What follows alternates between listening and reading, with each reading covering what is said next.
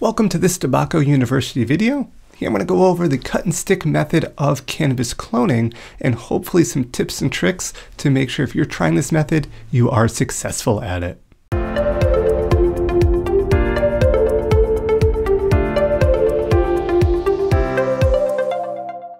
All right, let's get into the cut and stick method for cannabis cloning. Well, first off, we want to make sure we have the necessary materials to be successful. So with cloning or vegetative propagation in general, healthy mother or stock plant is important regardless of what method we're using, definitely for this method as well.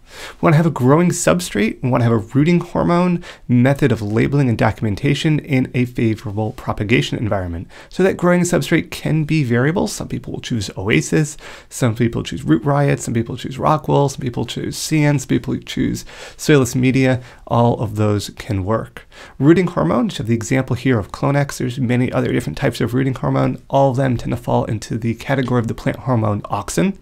And then a proper method of labeling and documentation. So here we see the labels, labeling the clones. We also want to have a backup for that.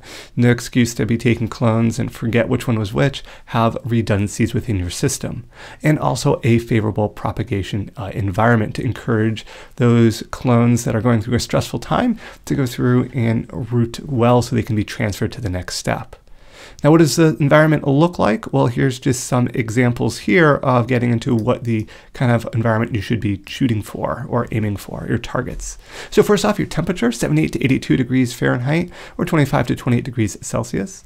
Moisture level around 90% relative humidity at least to start. And you want to be decreasing that as the clones are progressing. And then light levels, 200 to 350 par reading approximately. Diffused light is fine because they are going through kind of that stress. Typically, I do not recommend cutting the leaf tips. I like to keep the leaf tips there. It actually can help increase the odds of your rooting success. Another video on that on this channel. But here we can see just the general conditions. Now for 90%, how do you know you're approaching 90%? Well, if you're using a humidity dome, there should be moisture on that dome. Now that substrate that I had mentioned, you want to take the cutting that's about 6 to 10 inches long. You can go shorter, but that's a good kind of healthy clone, especially if you're starting out. Then you want to apply a rooting hormone, and then you literally stick it into the media. That's where this gets its name, the cut and the stick method. Now I said that humidity dome, you could use a large humidity dome over an entire tray, or you could simply invert a clear cup here to increase the humidity around that clone, particularly on the early on portion of the rooting process. So hopefully this, if you're looking at propagating cannabis clones vegetatively with this cut and stick method, hopefully this provides you with some basic information to increase your odds of success.